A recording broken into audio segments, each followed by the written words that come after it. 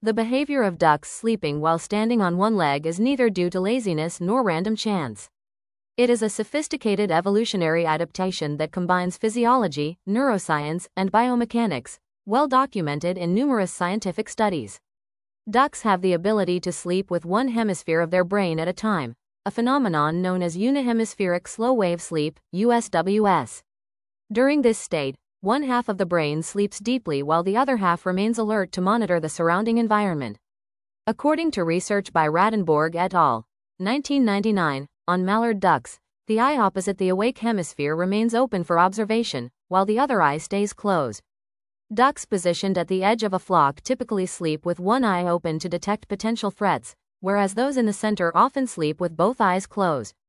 Right finger this ability allows them to rest while maintaining a high level of survival vigilance.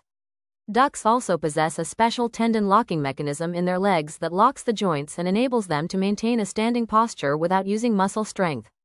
When the body's weight presses down on a leg, the tendons and joints automatically lock in place.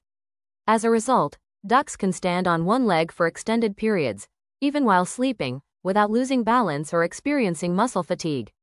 Right finger this energy-saving mechanism is also found in herons, flamingos, and many other bird species. Ducks do not stand on the same leg continuously.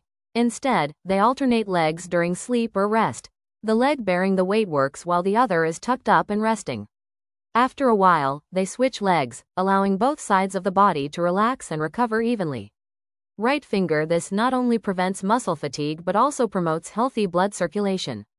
Duck legs are thin and lack feathers, making them one of the primary sites for heat loss, especially when in contact with cold ground or water. While sleeping, ducks tuck one leg up close to their body to conserve warmth. This behavior reduces unnecessary heat loss, particularly during the night or in colder seasons. Right finger a simple but highly effective adaptation for energy conservation.